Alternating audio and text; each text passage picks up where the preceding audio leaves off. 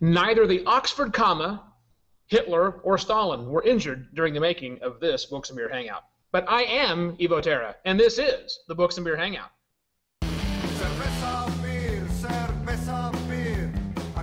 Welcome to another episode of the Books and Beer Hangout, our quest into the underbelly of the indie publishing world. My name is Jeff Moriarty with ePublish Unum, and our topic this evening is how to keep people talking about you by reinventing yourself as an author. Our guest is Mignon Fogarty, author, entrepreneur, and grammar girl. Mignon, please introduce yourself and tell us what tasty beverage you are partaking of this evening. Hi, Jeff. Thank you for having me. I am Mignon Fogarty, and I am incredibly boring. I am drinking water because I live in Reno. It's very dry here, so I get thirsty. And I'm allergic to beer. So. A more horrible cross to bear I cannot imagine than an allergy to beer. So I will shoulder up your part of the burden here and drink a Optimum, which I've somehow never tried before. Not too bad. Sierra Nevada. Not normally my go-to brewery, but pretty nice. What you got, Evo? I'm going to back that up with another IPA. This is the Frog's Breath. It's done by the Coronado Brewing Company. Pale ale with spices, beer, and kaffir lime leaf, whatever the heck that happens to be. But anyhow, tasty enough. Very nice.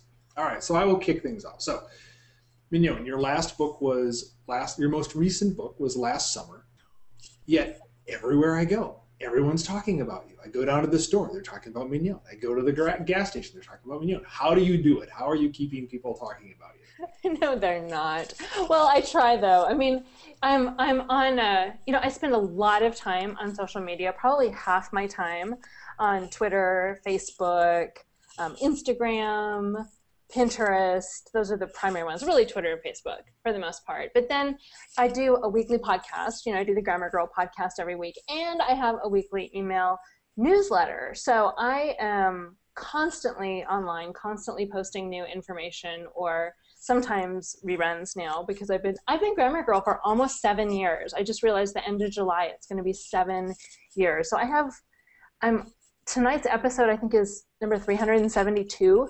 The 372nd Grammar Girl podcast. And I do that every week. So I'm always putting new information out there. It's harder lately to have it be tied to the book because I haven't had a new book out for a year. So, but I always try to, a lot of times people ask questions. So if they ask the question that was covered in one of my books, which many things have been, then I try to say, oh, well, I covered that in my book. And here's the answer. So I would imagine you have a fair number of people who know you or know of you, as Jeff is talking about, who discover you for the podcast or some other venue and then go, oh, and you also have books? I mean, they probably don't know that automatically. Actually, the frustrating thing for me and the thing I always forget is I forget to tell people in one venue that I'm in another venue. So There are people on Twitter who have no idea that I have a podcast. And there are people who listen to the podcast that have no idea I'm on Twitter. And then, everywhere they don't know I have books. So I have to often remind myself to cross-promote like that.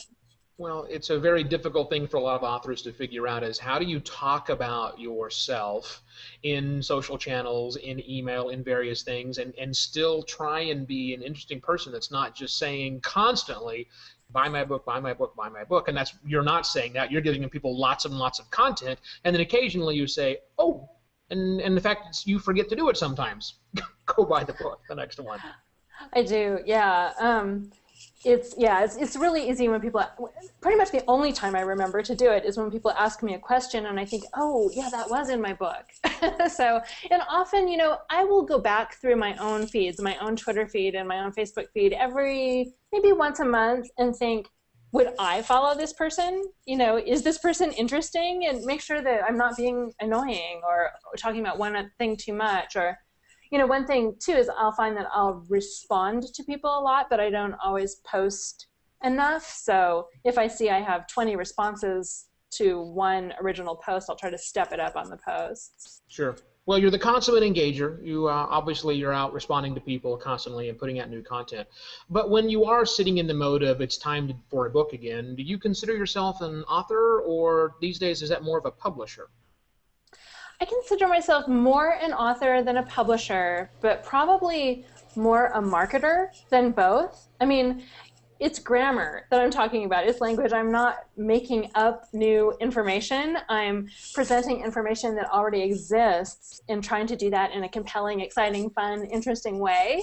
So in a lot of ways, it's really more marketing than writing in my mind. And then, of course, as you know, I'm the founder of the Quick and Dirty Tips podcast network, where we have, I've lost count, like 13 or 14 other hosts who do other podcasts. And many of them have books now. So I am sort of part of that business that is a publisher for them.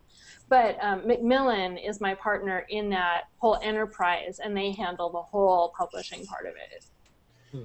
And see, that's interesting, because when I was catching up on what you've been doing, the Quick and Dirty Tips pops right up, and you look like you're the publisher. You look like you're the orchestrator for all of these. So it looks like your empire has gone far beyond just grammar and leveraging your original book to drive all of these other titles and other areas of interest. Well, I was. For the first couple of years, I ran the day-to-day operation of the network, and it just got too big for one person to do. And Grammar Girl was also growing at the same time. So at some point I had to decide whether I wanted to devote all my attention to this growing Grammar Girl brand, for lack of a better word, or to be a full-time entrepreneur and run this massively growing publishing web podcasting enterprise, which is, is a huge business on its own. Right now, there are 3 full-time people at Macmillan who work on the Quick and Dirty Tips business. It's not a small thing. So, I had to choose, and it made more sense for me to be Grammar Girl, because no one else can really do that. So earlier you said that you're writing about grammar, and you're not the person who's making up the new rules about grammar. Who is? I'm ready to take some notes. Who's making up these rules about grammar that I'm not following? There's an extraordinary long history of people who make up the rules. Some of my favorites, modern favorites, are Garner's Modern American Usage. Brian Garner is a prolific usage expert. He's also a lawyer who does writing seminars for lawyers. He sounds fascinating already. Please tell me no more. He is. He's one of my heroes. In fact, in the Grammar Devotional, one of my books, he is listed as a grammar rock star.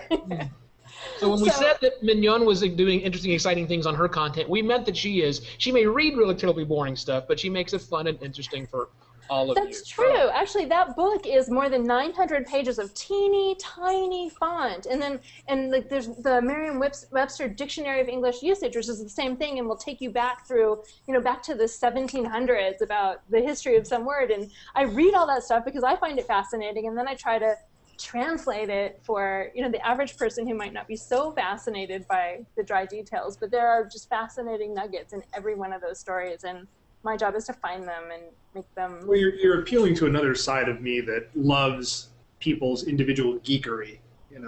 It's amazing what lights some people up that would cause other people to completely flatline, and this is obviously an area of passion for you. And good for you. A couple of weeks ago, I gave an interview to CNBC, and I was talking to my husband beforehand, and I said, I just hope they let me talk about Noah Webster. And he just started cracking up.